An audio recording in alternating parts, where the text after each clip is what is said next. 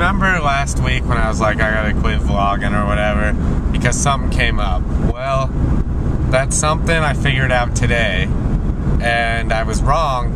I was wrong about me being wrong with what I did.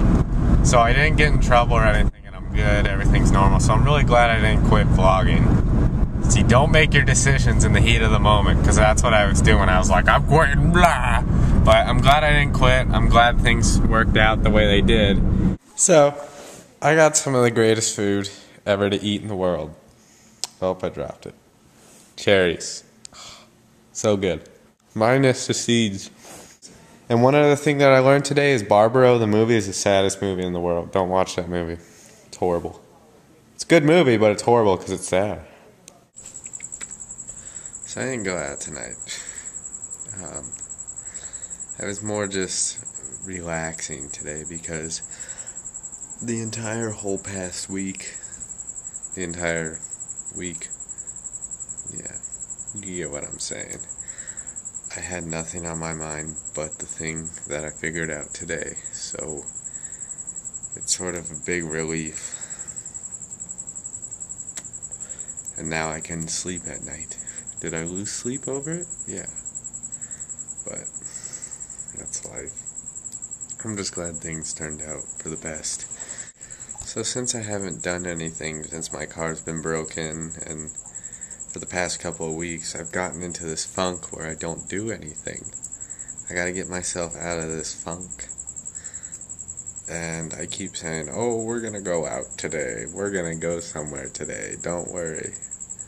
Well, I keep saying that and I don't go anywhere. So I gotta make it true. I'm so tired and wore out from stressing over one little thing that was silly. I don't know, I always, see, that's one thing I always do. I always think the worst, and I always believe it's true. I've done that my entire life.